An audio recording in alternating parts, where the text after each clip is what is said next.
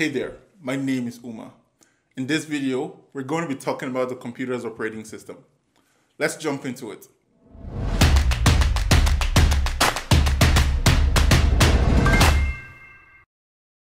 There are many types of operating system out there. The popular ones are Windows, Mac OS, Chrome OS, and Linux. In the barest form, a computer is simply a machine that receives, stores, and processes data.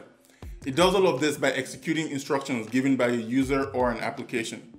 These instructions range from opening a folder, creating files, deleting folders, running scripts, and so much more. Modern operating systems have beautiful graphic user interfaces that makes performing these instructions very easy. To open a file or a folder, you simply use a mouse and double click on it. Earlier computers did not have the graphics user interfaces that we have now. To open a file or a folder, you would manually have to type that command into a terminal. A lot of lightweight Linux operating systems and web servers still work like this. Windows, Mac OS, and Linux still allow you to communicate with the computer via the GUI or the terminal. As you know, the computer has so many parts, but the brain of the computer, the part that handles all the logic, is the central processing unit. The CPU has so many functions. However, for this video, I want to focus on the memory and how it relates to how the CPU processes data. There are two types of computer memory, primary and secondary. Secondary memory is usually a separate external storage device like a hard drive or a flash drive that can be connected to a computer to transfer data as needed. Primary memory, on the other hand, is the really exciting part. It's the part of the memory that comes with the computer. It is inbuilt into the computer. The primary memory is further broken down into two parts, the RAM and the ROM. ROM stands for read-only memory. It is non-volatile, meaning whatever data that you store in there is permanently there until you choose to delete it. When you download something from the internet, create a new document, or install an application, the data that is created is stored on the ROM. You can turn off your computer, and when you turn it back on, all that information is still there. The second part of the primary memory is the RAM. It stands for random access memory. The RAM is the super fast high-speed storage that the computer and its application utilize to store and access temporary data. It can be thought of like a short-term memory for the computer. It stores the data of programs that you are actively using so it can be accessed quickly. When you open a document or an application, the data for that application is brought into the RAM so you can easily work with it without any lag. When you have multiple applications and tasks running, as we all do, the RAM allows you to quickly switch between these tasks, remembering where you are in one task when you switch to another one. The RAM is volatile though, meaning when you turn off your computer, that memory is erased. Make sure you hit save. Many programs like Google Chrome, Adobe, Photoshop, and even the native operating system load their core files into the RAM when the computer boots up. This is why some apps automatically open up when you just turn on your computer. The RAM only has a limited amount of space, and it's usually way smaller than the ROM. The ROM storage can go as high as 16 terabytes, but the average user only needs about 200 gigabytes. On the other hand, the RAM has an average of 8 gigabytes, but can go as high as 32 gigabytes on some high-end computer.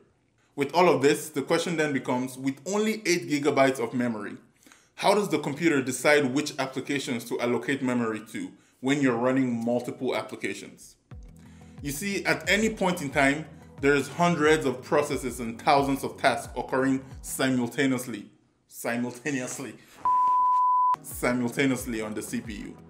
To optimize for performance, the CPU has to prioritize those tasks. Any active application typically runs in the foreground. This means when you click on an item with your mouse or type on something with the keyboard, fulfilling tasks for the active application gets the top priority, and hence, applications in the foreground are given the most memory to execute their task. Most processes, by comparison, run in the background. They get a lower priority and have to momentarily step aside when you tell your computer or an application to do something. Say you have Microsoft Word open and you're typing a document. If you minimize the Word window and open the Google Chrome tab to check your email or browse the internet, Google Chrome is given a higher priority because it's active in the foreground. In situations where you have an application that requires a lot of memory, like a PC video game or video and editing software, a good amount of memory might be dedicated to the application for better performance. And depending on the size of your memory, that might not be enough. There are still tons of background processes that need to be executed. The operating system cannot devote all of its memory to one application. Having lots of applications open in the foreground at the same time, all competing for memory with each other and with the background processes as well, can cause poor performance. The memory you have might not be enough for all the applications that you have open. This can cause starvation, a situation where a process is postponed indefinitely because resources required for the execution is never allocated to it.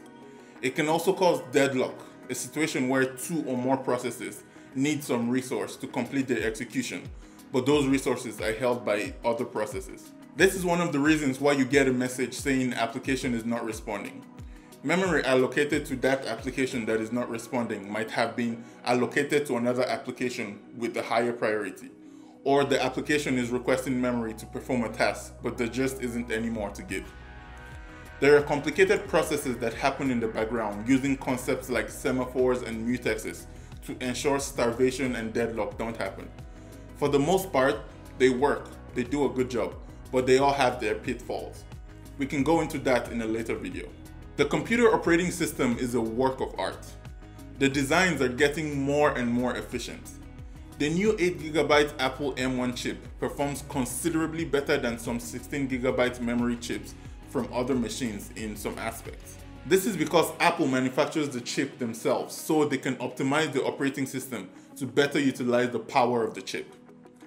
At the end of the day, the higher memory you have, the better performance you can get out of your computer, depending on how memory intensive the tasks you are running are. That's it for this one. Thanks for watching and catch you next time. Hey, if you enjoyed this video, then you might enjoy the video of me explaining what happens when you browse the internet. Click here to check it out.